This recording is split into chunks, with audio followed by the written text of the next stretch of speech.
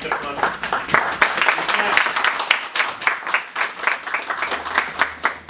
Я хотел бы еще раз поблагодарить, спасибо большое, что вы сегодня пришли, и поприветствовать также вот в компании Yamaha в артистическом центре. И сегодня также у нас мероприятие, связанное с фестивалем, международным музыкальным фестивалем методов искусства «Браздейс». Это одно из мероприятий, фестиваль состоит из мастер-классов, из выставки, концертов. Вот сегодня у нас второй день фестиваля, а завтра будет еще один мастер-класс в 11 часов. Будет выступать американский ансамбль. В 5 часов будет выставка в конференц-зале, а в 7 часов концерт, где будут участвовать музыканты ведущих оркестров Москвы, вообще России, и замечательные составы различные, брас-ансамбли. И не только. Я хотел бы приветствовать также Людмилу Голос, который принимает сегодня участие в нашем мероприятии.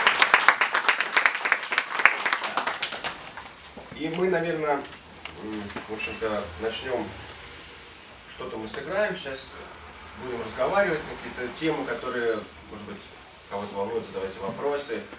Немножко поговорим о целом, о занятиях, индивидуальных занятиях, поговорим о каких-то специальных вопросах, таких как дыхание, артикуляция, вообще подготовка к концерту, конкурсу.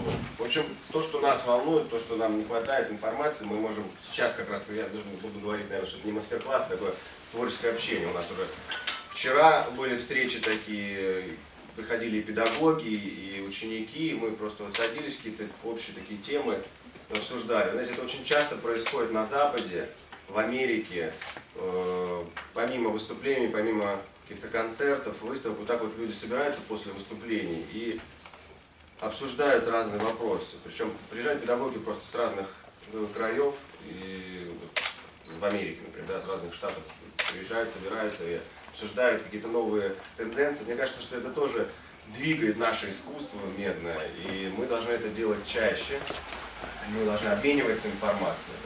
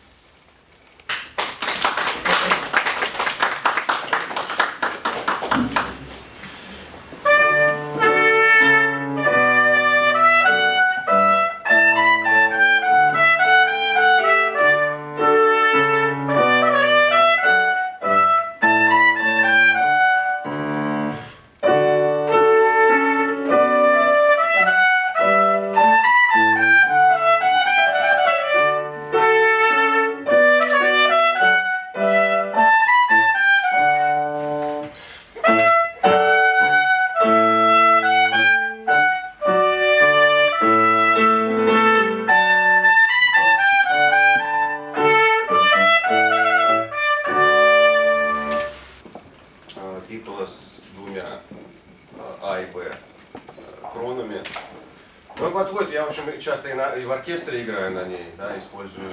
Только что вот недавно ездил в Дюссельдорфе, мы играли с Теодором Курентьевцем, там есть партия Пиковки на Стравинском, «Весна священных». Вот она довольно яркая и звонкая. И мы на самом деле комбинировали, в нашей группе в основном были педальные инструменты, начиная от 1-й до 4-й трубы, а я играл на вот этом инструменте, и могу сказать, что, в общем-то, пиковка в этом произведении довольно яркая должна быть. И мне кажется, что довольно удачно все прошло. Давайте дальше.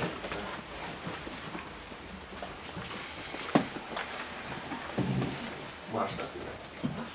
Да.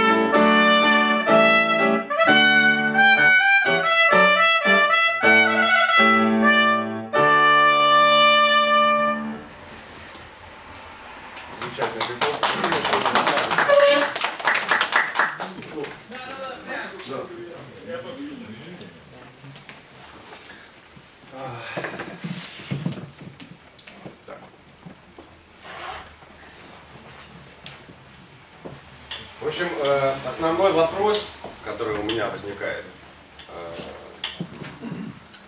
так как я понимаю, присутствующие здесь интересуют вредные инструменты, в частности труба, вот, и мне хочется сказать, тот человек, который занимается, кто хочет здесь стать настоящим трубачом? Кто-то здесь есть? Ну, настоящий.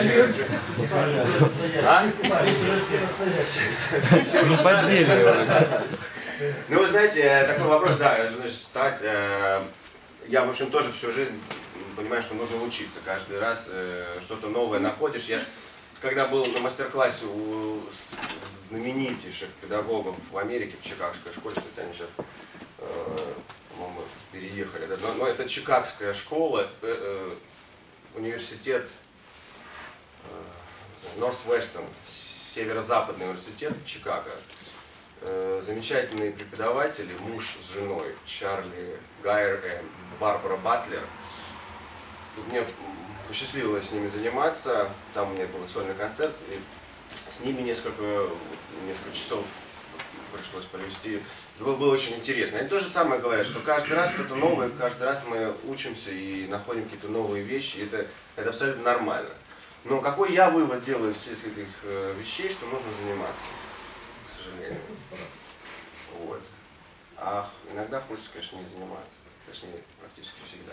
Но это как у каждого ребенка, наверное, в детстве было, когда мне родители, в общем, оставляли, занимайся, да, ну, они уходили, я, в общем, как Ростропович рассказывал, ходил, ложился на подоконник, да, и смотрел, когда придут родители. На самом деле, конечно, хочется и погулять, но без занятий ничего не получится. И те, кто сейчас поднял руки, те должны себе реально ставить цели. В общем-то, каждый человек должен себе ставить цели, да, но если ты решил стать конкретно трубачом, конкретно исполнителем на медном духовых инструментах, ты должен понимать, что это тяжелый труд, надо заниматься. Но ты, если ты хочешь, то ты им станешь. Я уверен, что у каждого, конечно, имеют свои способности, каждый чуть лучше может играть технику, у кого-то лучше звучит, у кого-то выдержка вообще феноменальная, да. Но все вот эти способности, они все могут быть направлены на то, чтобы играть очень хорошо. Если у тебя в чем-то еще больше проявляется способность, что еще будет больше, да, можно научиться.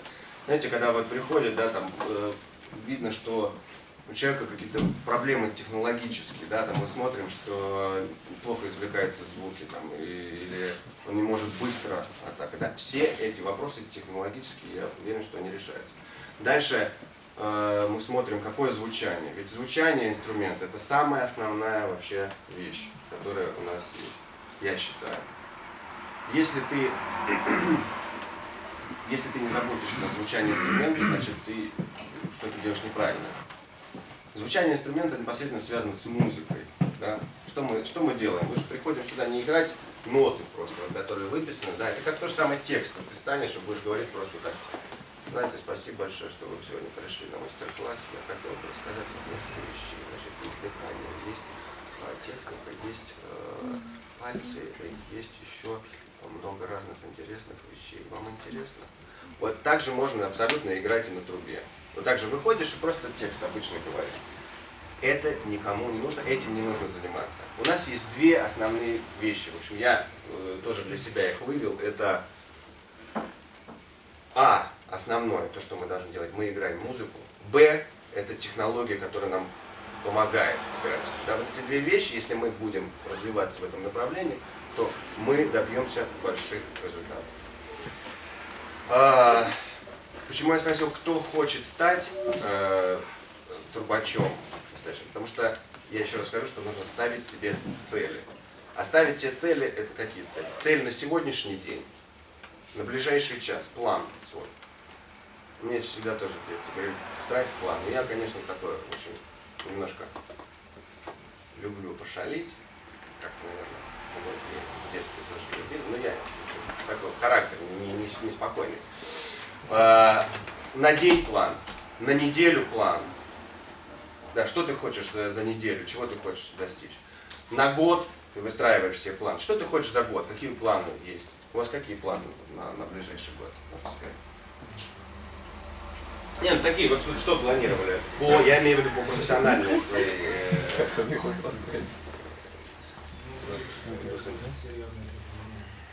Выучить какой-нибудь, пока еще какого конкретно нет, да, произведения. Вот нужно ставить конкретные цели, что такое. Ну, конечно, надо ставить цели, которые реальные. То есть ты не можешь сказать, что вот ты взял трубу и сразу сыграешь поэму «Экстаз», например, в оркестре. Понятно, что ты это не делаешь. Надо реально ставить. Год и 5 лет. На самом деле это даже не к музыке относится, а вообще к выстраиванию своей жизни. Конечно, чем моложе человек, наверное, меньше задумывается об этом. Каждый к этому приходит в свое время. Но чем раньше мы будем заниматься тем делом, которым мы хотим добиваться больших успехов, тем быстрее мы к этому придем. И я уверен, что каждый здесь сидящий в зале, если он ставит себе цель, он ее добьется. Человек 10 раз играл конкурс, но ни разу не выиграл. Такие бывают вещи. Но в итоге он добьется. Я уверен. Все, он свое место найдет. Каждый знает, насколько он работает, каждый знает. Вот, так что, друзья, чтобы добиваться успеха, нужно ставить цели, нужно планировать свое время. Это основная вещь, которая должна вас по жизни вообще двигать. Которая сейчас я все ближе и ближе к этому себя сам, как в Америке говорят, пуш.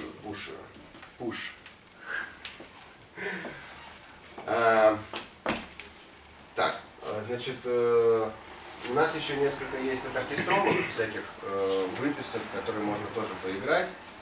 Вот, но может быть у нас, так как у нас уже трубачи здесь кое-кто угадал, давайте поиграем упражнение такое разыгрывочное, как строится наше занятие. Мы не можем так же, как выйти, как спортсмен не может выйти и взять сразу, начать сразу заниматься, да, штангой. Наверное, в этом педагоги вам говорили, и педагоги об этом знают, естественно. Мы должны подготавливать свои губы для... Это как раз таки речь идет больше о технологии. Но даже если вы играете эти упражнения, я прошу вас, задумывайтесь о музыкальной мысли. Как в детской музыкальной школе. 3 звука, говорят, вот сыграйте до, ре, ми. Можно просто их сыграть до, ре, ми, а можно их связать. Вот эта вот фраза, это вот музыкальность, которую надо развивать с детства. Мне очень сильно помогло мои занятия по фортепиано. Я закончил школу как пианист, и это очень сильно двинуло меня как музыканта. И, конечно же, я советую, если не заниматься фортепиано, то максимально слушать разные инструменты, разных солистов, разные стили. Все это вас будет очень сильно двигать. Ты хочешь добиться? Да. Много. Значит, ты должен слушать, работать, ставить себе цели. Например, конкурсы – это замечательная тоже вещь. Она вас держит в таких, в общем, условиях, заставляет вас к чему-то готовить. Да, у вас то же самое внутри, у каждого есть какие-то свои амбиции. Вот их надо стараться реализовать. Но амбиции, знаете, когда я пришел, да я вот лучше, знаете, как вот амбиции тоже у педагога бывает. Вы знаете, вот мой класс, вот, а вот это вот полное, да, лажа. Вот он пришел там. Это же на самом деле только путь в тупик нас заведет. Если мы будем вот так вот думать, что я и все, да, я вот так придумал. Это неправильно. Надо общаться, надо учиться всю жизнь. Давайте сейчас посмотрим несколько упражнений. Я просто буду играть. Те, кто взял с собой инструменты, сейчас можем попробовать вместе поиграть эти упражнения для разыгрывающего. Да? Я очень много езжу за рубеж и часто бываю на всяких конференциях, трубных, на семинарах, на мастер-классах. И тоже стараюсь учиться слушать, что происходит, что нового, что хорошо было в середине 20 века, кто чего кому учил, кто чего не хватает нашей школе. Да? Ну, всем известно, что наша школа, она, в общем, базируется на нашей музыкальности, на нашем звучании инструмента. Это замечательно. Но здесь немножко нам не хватает технологических навыков, да, то когда я приезжаю в Европу или в Америку, практически каждый трубач вот там, или тромбонист, они выходят и они вот играют технологично, ну, если не совершенно, то очень качественно, очень близко, да, то есть артикуляция, интонация, техника, это все очень сильно у них развито. У них есть какая-то такая обобщенность, где приблизительно каждый играет вот похоже, да, но не могу сказать хорошего по поводу их музыкальной мысли. Я не слышу, чтобы меня вот так вот трогало. Да, в джазе очень много интересных и суперпрофессионалов, которые просто шокируют, там, начиная от Марсалиса, который ну, просто феноменальный джазовый музыкант. И в то же самое время мы знаем, что он классический музыкант, да, и который завоевал Грэмми и как классик, и как джазмен. Я могу сказать, что технология, опять же, у него замечательная, но в музыкальном плане он меня не впечатляет. Я имею в виду именно в классическом. Ну, это лично мое мнение, можно соглашаться, можно соглашаться. Хотя он ну, потрясающий и человек, и музыкант. Кто взял с собой сегодня трубу? А? Если кто-то не взял, пожалуйста. Давайте поиграем. Значит, такой замечательный трубач, в Чикаго работал, Винсент Чиковец. Кстати, у меня есть несколько даже его этюдов, которые мы могли бы поиграть. Поиграем упражнение. Я играю первый, вы за мной повторяете. Смотрите, тоже недавно я для себя открыл. Пьер Тибо, французский преподаватель и трубач в Парижской консерватории. У него есть тоже выпустил. У меня, кстати, на английском, если кому-то надо, я могу переслать. Пожалуйста, обращайтесь к этой информации, тоже приложу. Сейчас я привез новую школу, точнее объединенную школу Кларк. У него будет 4 издания о разных направлениях в развитии технологий, техника, ну, и так далее. Значит, в разыгрывании понятно, что уделять внимание дыханию очень будет хорошо. Давайте я просто тоже пару упражнений покажу по дыханию, которые могли быть полезными. Мы сейчас попробуем тогда сразу дыхание начать.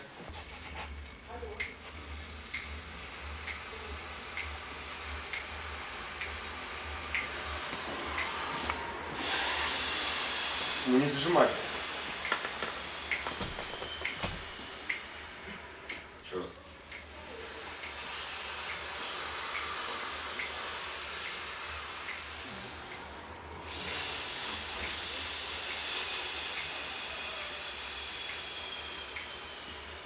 Знаете, больше 3 раз тоже не никак не шел. При игре на трубе, пожалуйста, чувствуйте себя уверенно, стойте на 2 ногах, расправленные плечи и полностью набираем дыхание в наши легкие, чтобы никаких не было зажима. Есть еще такие упражнения, когда мы представляем, что мы натягиваем струну у лука и таким можно, или, например, дротиком, да, мы берем на себя.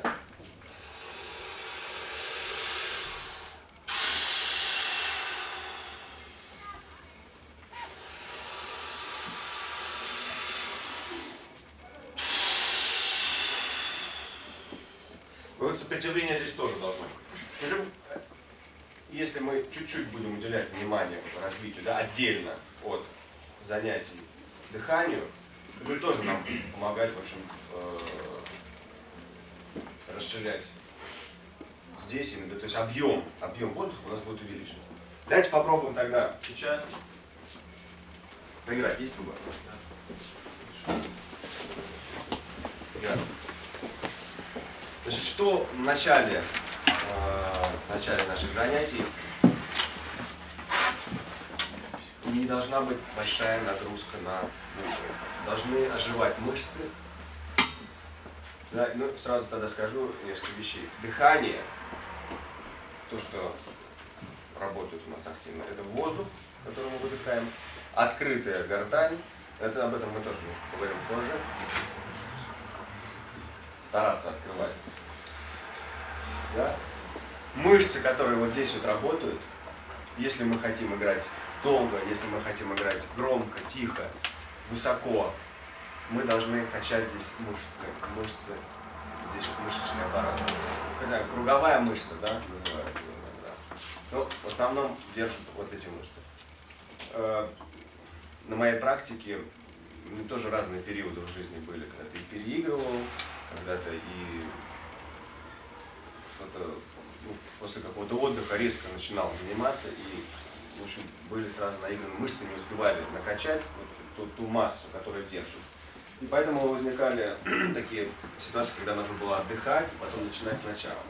Вот это очень большая опасность в нашем деле.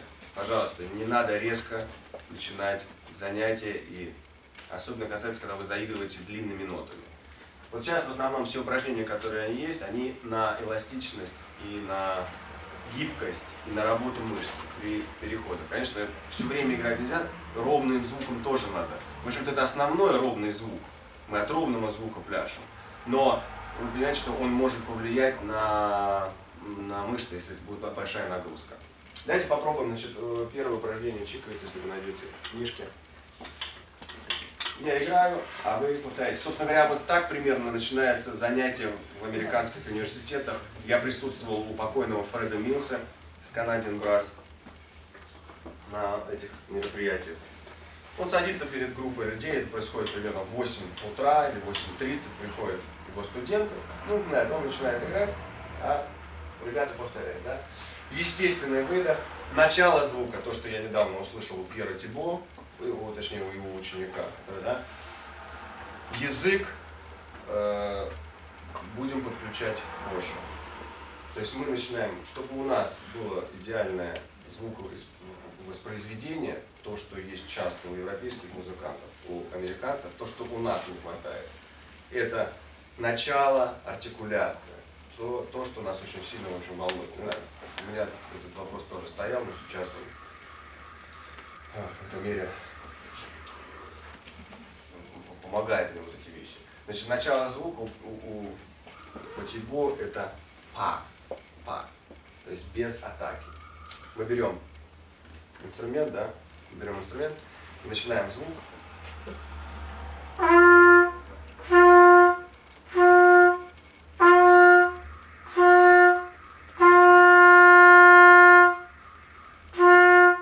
Ну, почти.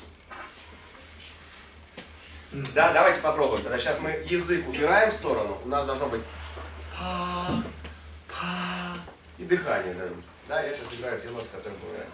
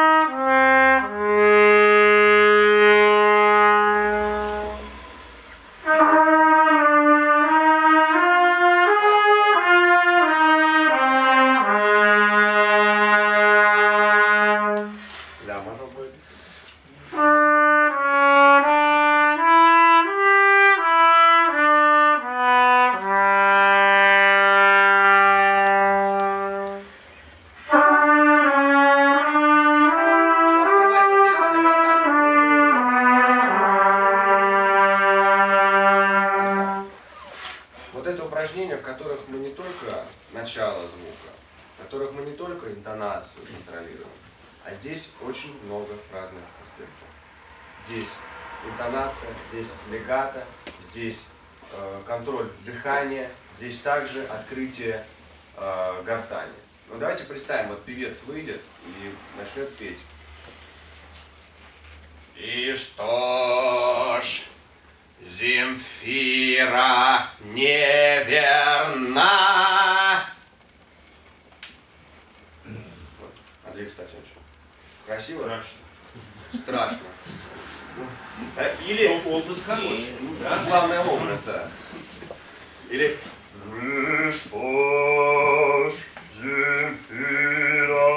Я, конечно, не певец, но разница слышна в любом случае, да.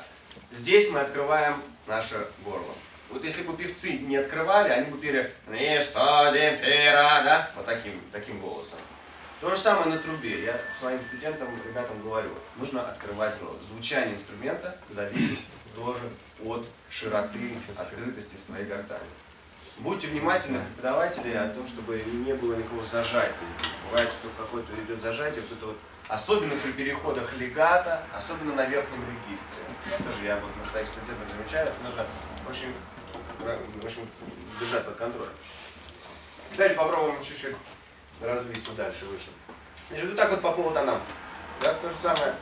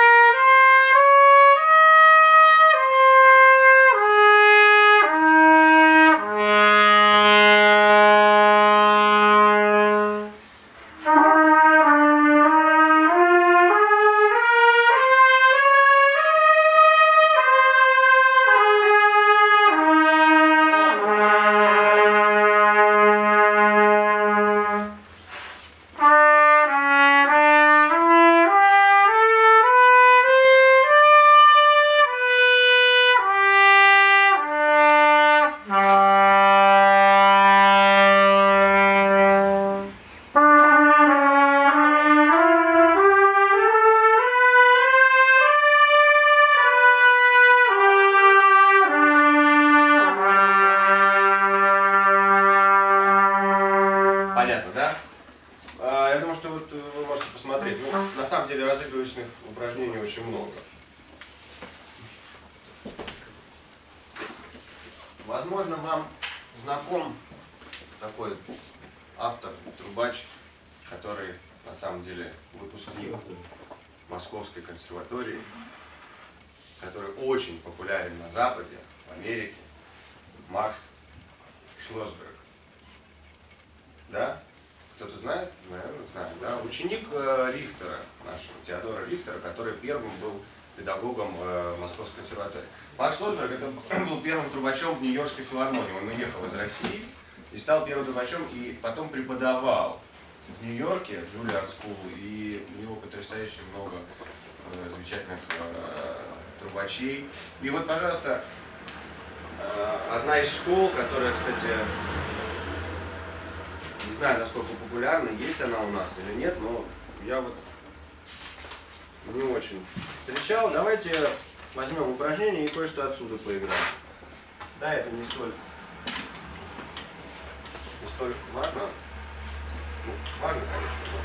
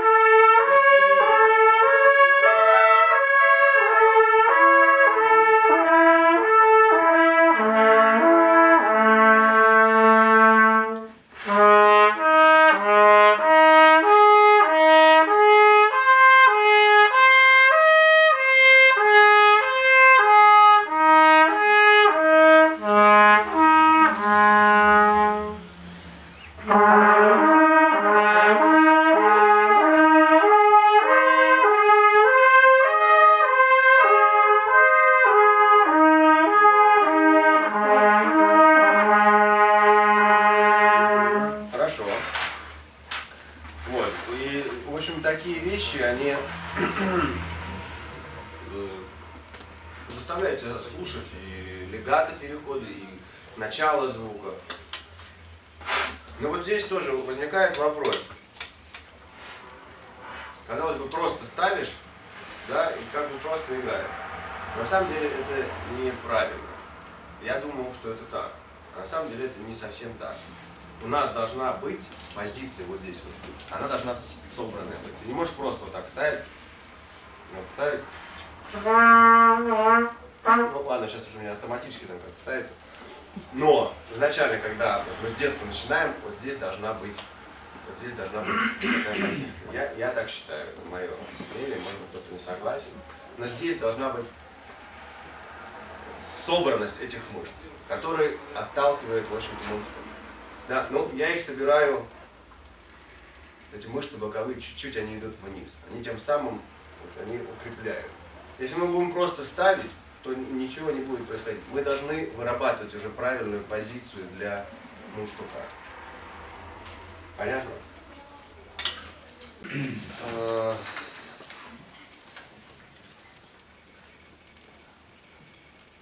Я бы хотел сейчас, может быть, что-то взять из оркестровых сложностей, если это будет интересно поиграть. Конечно. Да, например, попробуем некоторые инструменты. Скрябина. Скрябина. Давайте мы попробуем сейчас использовать цельную трубу.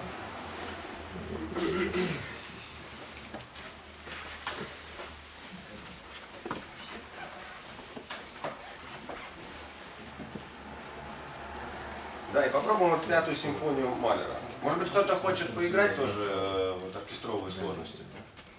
Можно? Нет? А? Можно? Да. Двойная труба? У меня двойная. А что ты хотел? Может, конкретно что-то? Ну, что-нибудь. Что у вас есть? Например, 5-ю симфонию начала, знаешь? Ну да, знаю. Так. Но здесь обычно она исполняется на трубе С. Ну, если у тебя сейчас двойная труба, можно попробовать? Как она написана? Да, хорошо. Надо вниз. Сейчас попробовать.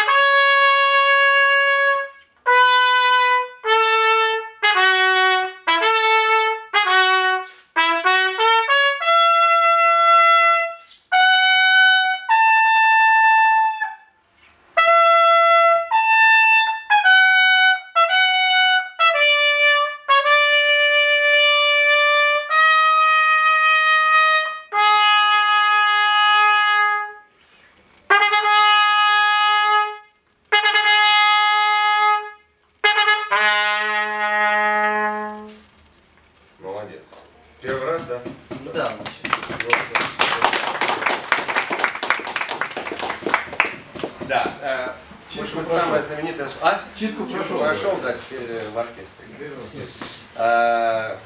Конечно же, тоже зависит от дирижера, но тут не совсем точно было по тексту. Да. Очень удобно исполнять это на цельной трубе. Немцы в основном это играют на педальных трубах, а американцы чаще играют на помповых. Ну что ж, опять же, как вот я вернусь к тексту, здесь все состоит из фраз, да? Мы сейчас говорим, в общем, больше о музыке, хотя дальше, вот, например, на выход на форте здесь надо будет тоже чуть-чуть больше дыхания, да, и запас такой иметь физический. Ну, пока попробуем.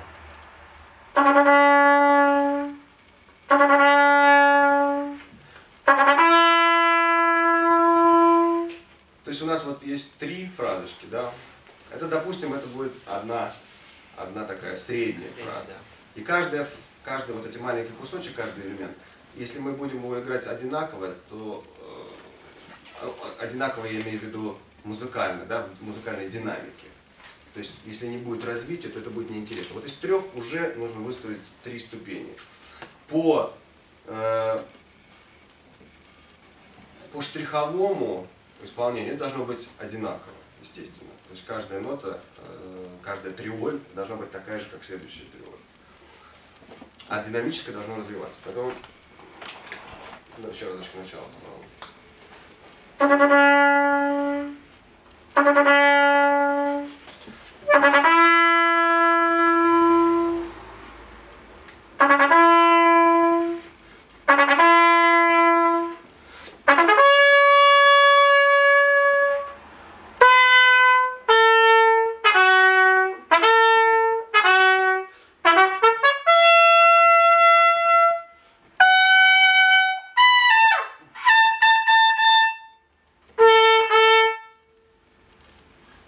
Сюда надо было прийти.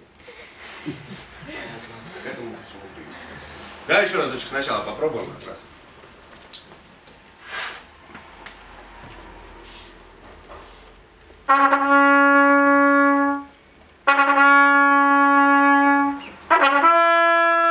Начало немножко получается идет. Та-та-та-та.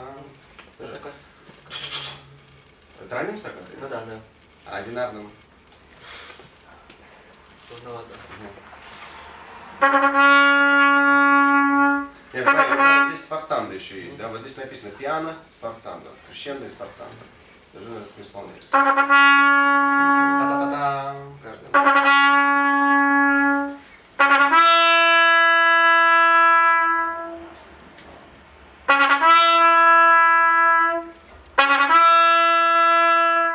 Да, вот смотрите, просто так вот длинные ноты тоже держать не нужно никогда. С ними должно что-то происходить. Это развитие музыки. Либо мы, в общем-то, увеличиваемся в динамике, либо это будет уменьшение. Я, честно говоря, не очень люблю так говорить, но с музыкальной тканью должно что-то происходить. Если мы будем просто тянуть, это вообще в любой музыке касается.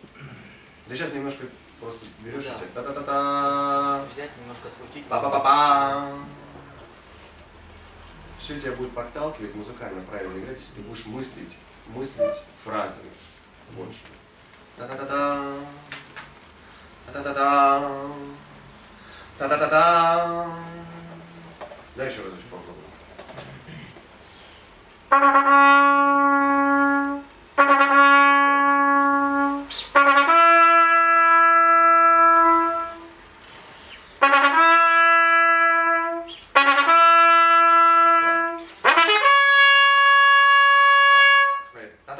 Каждая нота тоже должна быть слышна. И немножко все равно ты прям та-да-да-да. Делай длиннее. Да. Давай. Еще больше.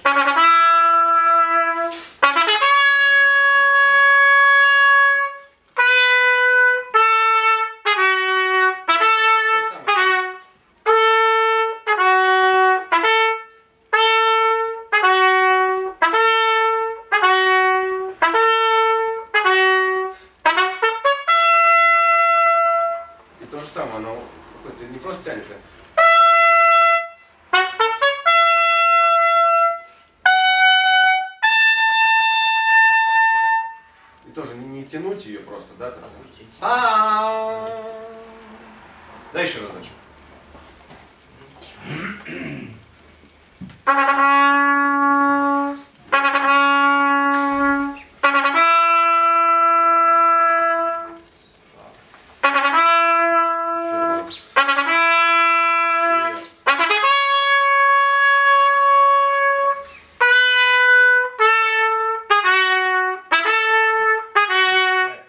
Получается, 16-я нота громче, чем на сильную ноту.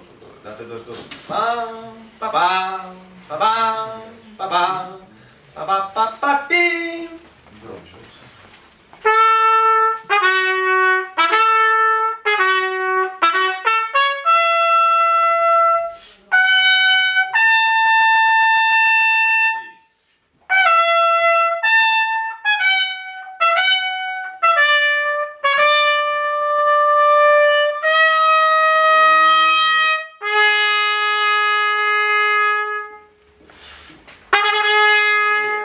Это широко здесь играется. Та-та-та-та. Потому что здесь уже идет с оркестром. Та-та-та-та. В плане языка. Да. Вначале, ну, так принято играть, что это триоль, это играется ближе. Та-та-та-та. А дальше, когда уже весь оркестр, перед первой цифрой, вот здесь вот у нас вот указано, это играется свободно. В смысле, наоборот, более ритмично, ближе к оркестру. Так, да, попробуем, вот здесь вот есть интеллектная, героическая. Да? Вот седьмая цифра. Тоже на 2, да? Быстрый там.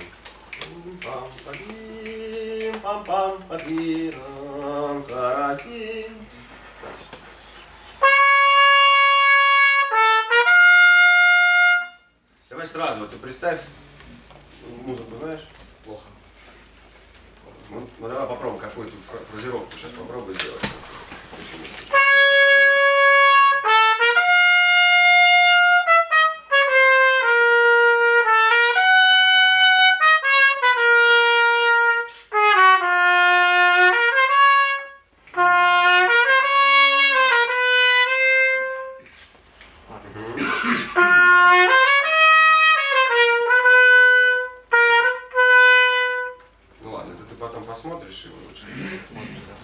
Да, ну, в принципе, идея правильная.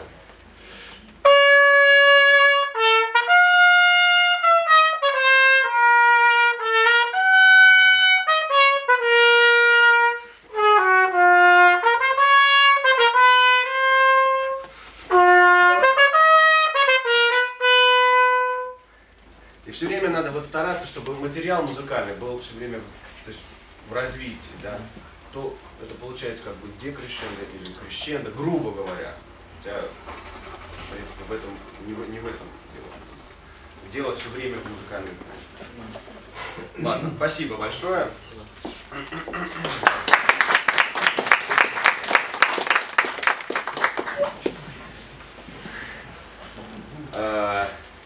Может быть, уже домой? Нет, перерыв, я думаю, что нет. Ну, зачем? А? Ну, зачем? Конечно. Еще не начинали. Одно из упражнений, которое меня, в общем, мне помогало работать над звуком, вот если мы сейчас конкретно будем разговаривать о просто упражнениях, да, все-таки она основывается на длинных нотах, но это, еще раз повторяю, что это немножко есть опасность. Я сейчас попробую показать.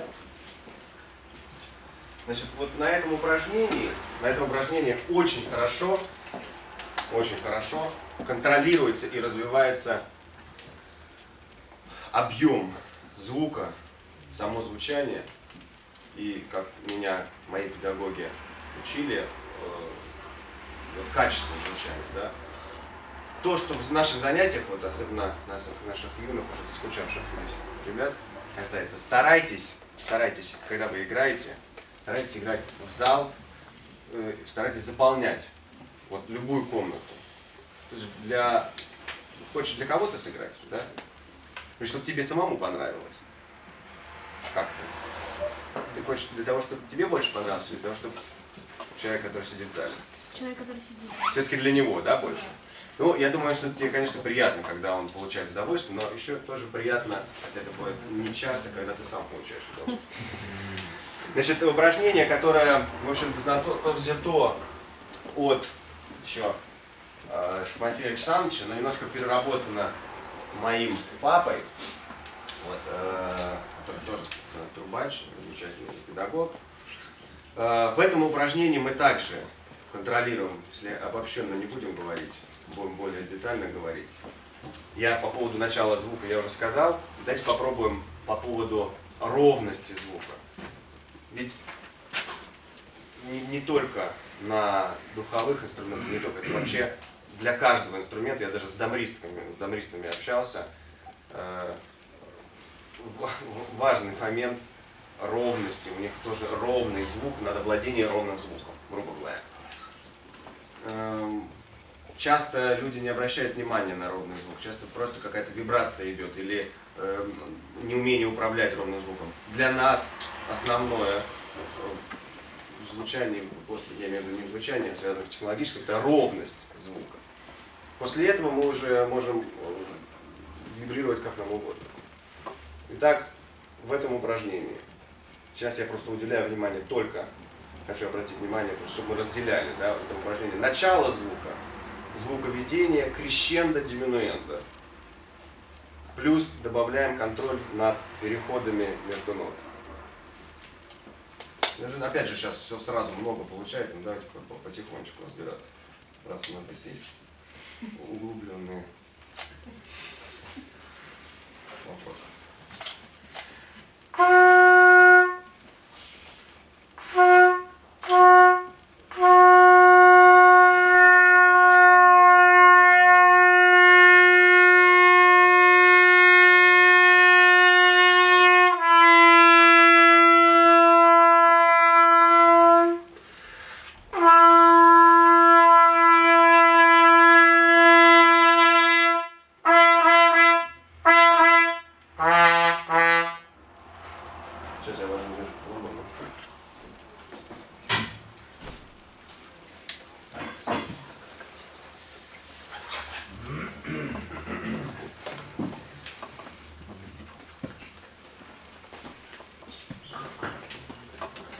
Итак, еще раз, во время того, как я просто тяну ноту, во-первых, у меня внутри счет идет на 8 четвертей, допустим, сейчас. Это будет начало звука, звуковедение, переход легато, диминуэндо, филировка звука. Это всегда много факторов, конечно.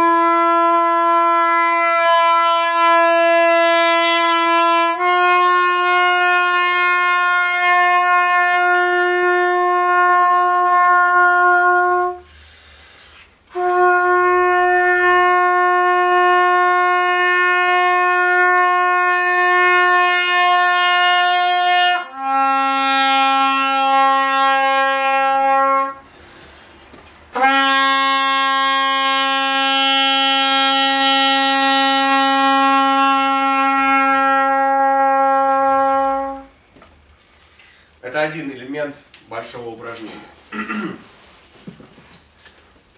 Ну, то есть, еще раз объясню. Здесь мы контролируем ровность нашего звука за счет чего? За счет того, что мы чувствуем, как у нас мышцы держат мундштук, да? Мы чувствуем выдох.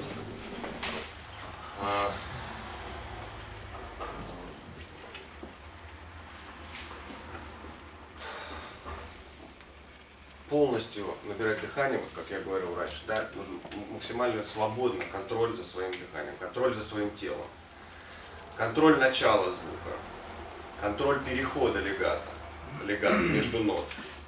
Да, вот что такое контроль, что такое переход легато, давайте конкретно это говорить. Если мы берем, например, интервал соль, ре.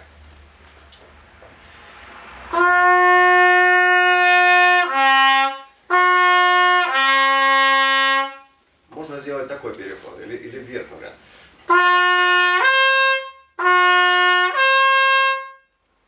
Или можно проконтролировать этот переход и подготовить его дыханием.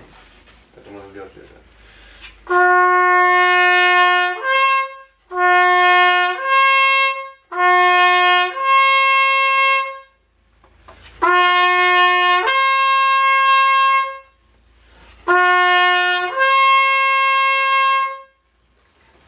Особенно большие переходы, особенно большие интервалы нужно подготавливать дыханием. А что подготавливать дыханием, это значит чуть-чуть перед переходом на следующую ноту надо чуть-чуть убрать поток воздуха. Но это такой довольно сложный элемент. На самом деле, кстати, очень мало обращают внимание вот по поводу этих переходов легато те же самые американцы. Очень часто они довольно небрежно относятся к этим переходам.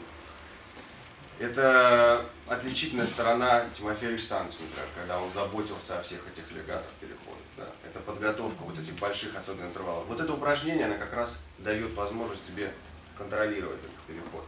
То есть работать над этим, да.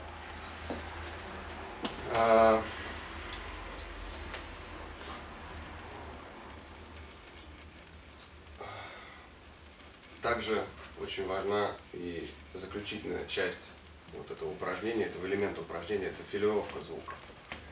Все, что мы, любую музыку, какую мы играем, окончание должно быть осмысленное и четко контролируемое тобой. Ну, например, давайте можно на примере каком-то тоже это сделать.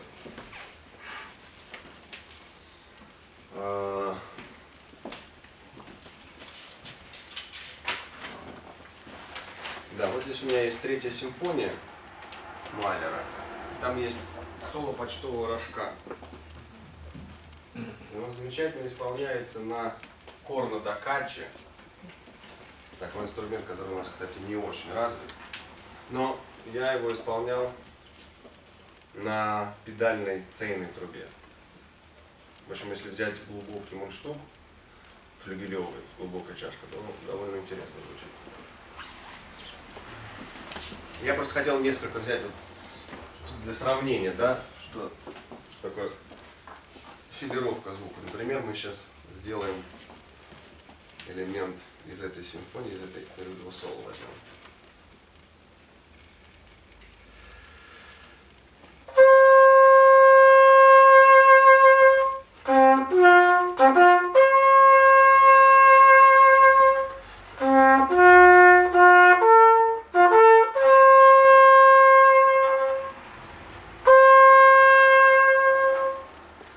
Окончание звука, еще раз.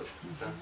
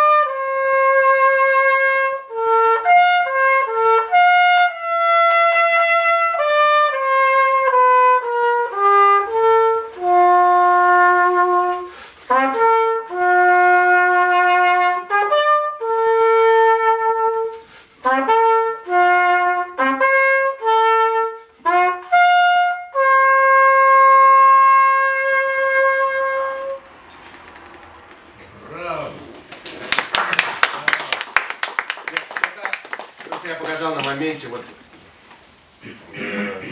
элемент филирования вот во всех этих связках. И тут же мы давайте посмотрим какую-нибудь симфонию из Шостаковича.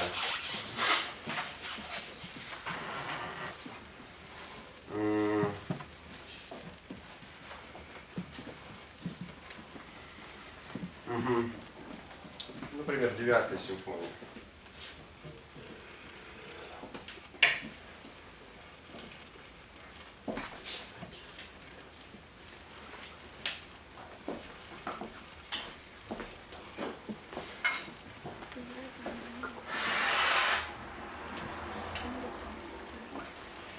То есть здесь я хочу показать, что здесь происходит в другом характере, в другой динамике. И в то же самое время мы контролируем, чтобы это было процесс. То есть вот, не могут быть ни 16, ни 32, каждая нотка должна быть прослушана. То же самое форте это или пиано, все должно быть до конца звучания, должно быть все под контролем.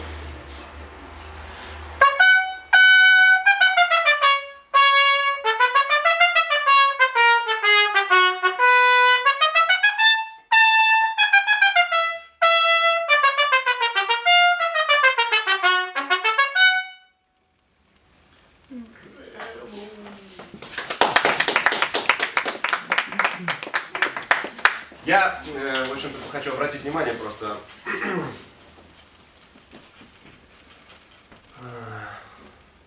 Вот после длинной ноты.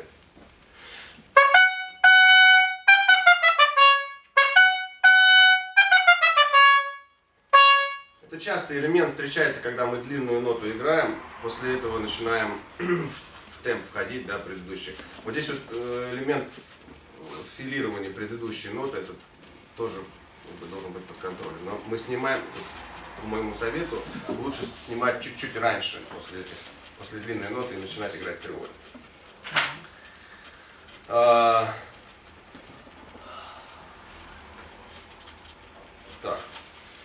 Ну, какие-то вот вопросы есть по упражнению? По упражнению вообще конкретные вопросы есть такие. Да. Мы приехали из Штормы, Республика Мариэл. Да. В данный момент такие проблемы бывают. Не знаю, в Москве, может, какие-то есть. Это... У меня, кажется, второй ученик, у них зубы кривые. В общем, практически режут, можно сказать. Вот, может, капа есть какая-нибудь восковая, как где продается вот это вариант технологического теста. Да. То есть вопрос... Вот... У нас там вода такая, без йода, что ли, не хватает йода. И каждого второго ученика, в общем, зубы кривые. Туда-сюда. Не, ну бывает же играют и с кривыми зубами, насколько я понимаю, что это... Ну, пока маленькие у меня вот такие есть, они практически, вот я попробовал их, а потом я... Знаете, я капу никаких не встречал. Раньше, вот в 80-х годах, вот наверняка вы помните, да? Да-да. Вот при Московской консерватории раньше какие-то лаборатории было раньше.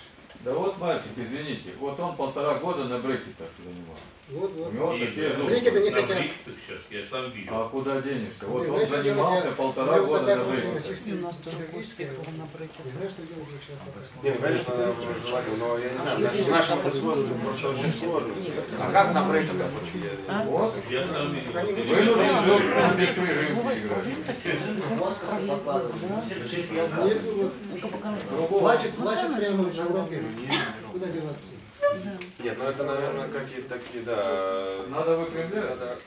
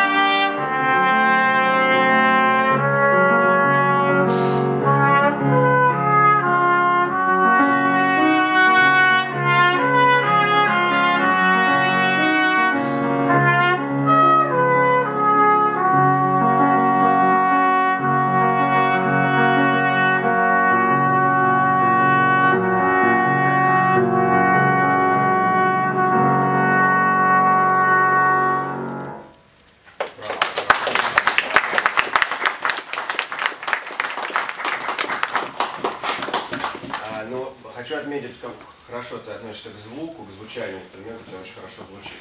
В общем, и посыл твой тоже очень хороший. Наполняет комнату звуком, и ты лучше тебя получает.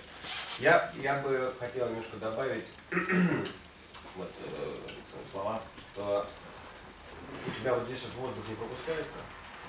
А? Есть, да? Здесь есть. Ну, вот. Нет, я видел. Мне кажется, что Может быть, чуть-чуть есть. мне кажется, что чуть-чуть ты пропускаешь сюда воздух. Есть. Вот так я могу со стороны, мне кажется, и сил, вот физически как ты себя оцениваешь, когда играешь такие мощные произведения. Ну, это понятно, мне оно не очень физически сложно. Но как у тебя с физикой? Да? Да. Все поддерживает? Да. Но я бы посоветовал, вот есть, опять же, упражнение, может быть, чтобы ты больше направил свою работу, то есть звучание хорошее. Ну, звучание сейчас я тоже скажу. Вот то, о чем я говорил в начале, это амбушюр, который вот здесь вот стоит, который строится из мышечного аппарата, который должен удерживать. Да, я сейчас смотрю, что немножко он у тебя расслаблен. То есть тебе нужно укреплять его. Укреплять, тебе нужно знать точно направленность, как тебе его укреплять. Вот то, когда я начал задумываться о работе своих мышц, я начал утрированно делать вот так вот, да, и просто представлять мундштук своих губам. Вот есть позиция, вот дыхание, которое должно быть свободно.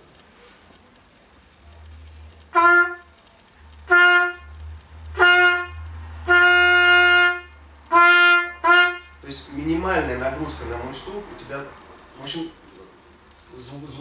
звуковоспроизведение, оно должно быть легкое, но мышечная масса должна здесь у тебя очень сильная. И вот опять же я говорю, что если мы играем длинные ноты упражнения, да, очень большая идет нагрузка на губы. Поэтому надо сделать это упражнение, делать постепенно, не переигрывая. Но вот эти вот мышцы качаются. Кстати, с помощью и вот этих вот упражнений, которые можно увеличивать в нагрузке. Вот, которые я вначале говорил, легатные, и они потом развиваются в этих книжках. Должны мышцы болеть не вот здесь, вот, когда ты кладешь мундштук, а вот эти мышцы должны работать. Это индивидуальные занятия. Понимаешь, да? Вот чтобы у тебя работали вот здесь вот мышцы, чтобы они у тебя качались постепенно. Понимаешь, да? Ну, вот это. Да. Ну, попробуй сейчас вот сделай вот такого. Хорошо, представь мундштук, как ты обычно играешь. Вот представь. Да, давай. Да. Угу. Угу. Вот при игре у тебя болит вот здесь, когда ты занимаешься? Или когда нагрузку увеличиваешь? Ну, я как бы замечал за собой, что у меня только вот один раз в жизни такое было, что вот именно вот эти мышцы, вот они устали. Вот, действительно устали. А вот так обычно, как бы в занятиях, то если устают, то, скорее всего, ближе к центру. Все-таки вот здесь, да? Ну, качаются мышцы вот здесь. То есть, если здесь устают, значит, надо сразу убирать трубу и отдыхать. Да? Вот это начальное упражнение, которое я говорил в начале, да, оно играется также, увеличивает мощность вот здесь своих мышц.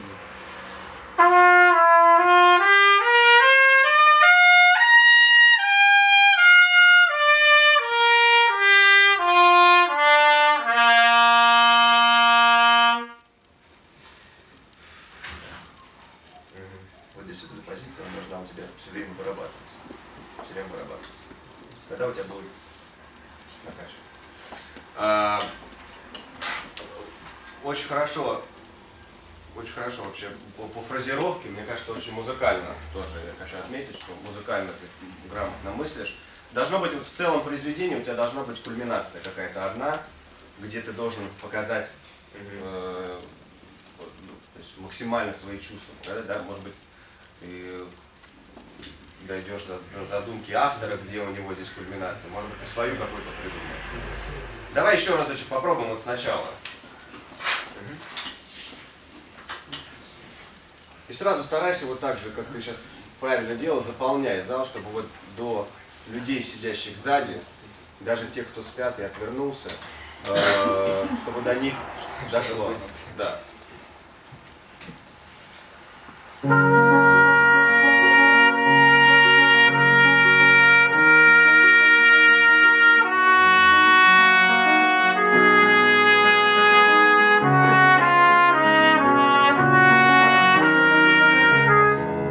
По поводу длинных нот. Я так считаю, я учу своих студентов. Я, в общем, учусь также у вокалистов. Длинные ноты начинать абсолютно ровно, и потом добавляется вибрация контролируемая. То есть ты, вот, например, берешь первую ноту, не сразу она у тебя беспорядочная, да, вибрация. Ты протягиваешь длинную.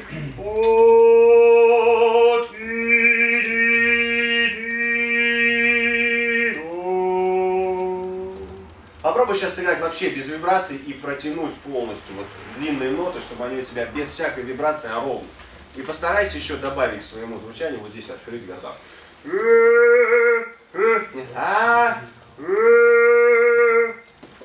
Еще одно, если ты будешь себя, потому что мы артисты, мы выходим, мы артисты, на нас смотрят, мы не просто исполняем, да? Даже если ты станешь вот музыкально. Иногда я на Сережу смотрю, на Корякова, который просто феноменально, этот мальчик отвечает, корнетист, да? И вот он станет, и как бы, да, я смотрю Тимофей Александрович, который выходит, вот, выходил на записи, да. Мы артисты, мы выходим, на нас смотрят с момента, когда мы выходим на сцену. Ты вышел?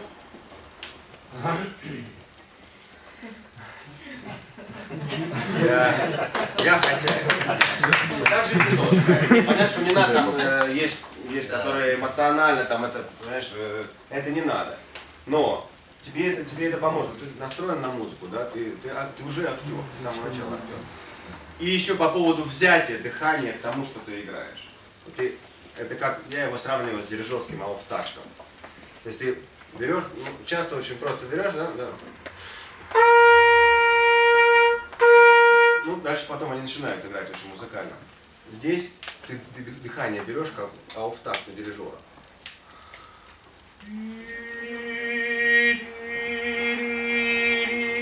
Если ты берешь дыхание, понимаешь, что я говорю? Встал, ты актер. Тебе дыхание помогает правильно дышать, правильно музицировать.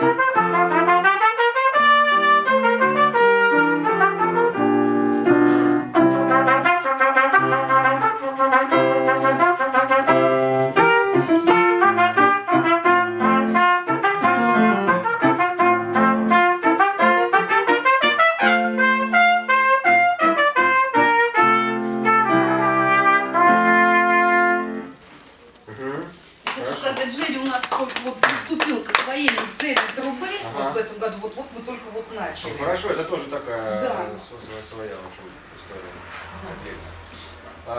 очень хорошо ты все аккуратненько играешь, но нам хотелось бы, я думаю, что и слушателям, и зрителям, хотелось бы услышать все-таки вот звучание такое, знаешь, вот то, о чем я говорил, вот заполнять, да, ты немножко выше, как бы, ну, это еще можно сказать, вот здесь немножко отдельно играть.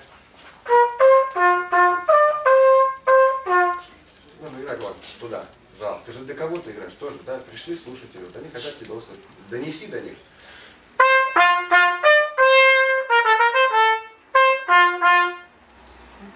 Соответственно, чтобы донести, работа дыхания у тебя увеличивается. То есть увеличивается подача дыхания. Да, сыграй первую ноту. И второй момент, это тоже связано с дыханием. И немножко это разделяешь его, получается отдельно играть. Та-та-та-та-та, та-та-та-та-та, та-та-та-та-та. Попробуй сейчас на одном выдохе. Пам-пам-пам-пам-пам. Вот то, что Андрей говорит, пой. Попробуй спеть то же самое, только в зал туда вот. Сейчас у тебя будет совершенно по-другому. То есть, если ты представишь, это, если ты сыграешь в зал. То же самое дыхание. Возьми и вот туда, выдох, туда. Первую ноту протяни, просто протяни первую ноту. Давай ровненько ее сейчас протянем. Да. А теперь сыграй сам, вот первые полтакта. Пам-пам-пам-пам-пам. И приведи ее к третьей доле. Очень хорошо. Уже звучание, мне кажется, лучше, да? Оно сразу уже туда идет. Вот. И я думаю, что вот тоже вопрос, ну, вибрации, постарайся просто ровнее все играть. Сейчас не надо ничего там специально украшать. Да, попробуй вот такой же посыл, такой же выдох, больше дыхания. Да, и связывай ноты, не разделяй. Еще разочек. Можно?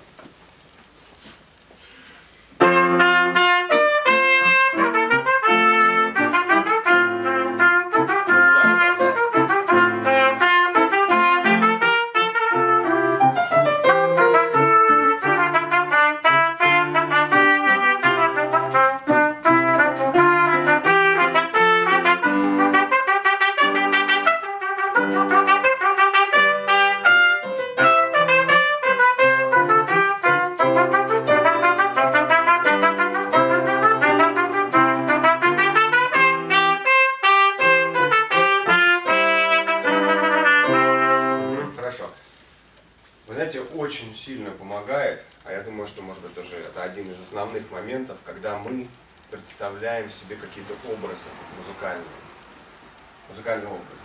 Ты вот о чем ты хочешь рассказать? У тебя есть какой-то образ, что ты можешь здесь сказать? Не совсем. Нет? То есть ты как бы стараешься просто играть ноты, да? Нет, ну какой-то образ. Отлично, отлично. Вот в такой динамике сейчас будешь играть. Давай. Начало. 3, и...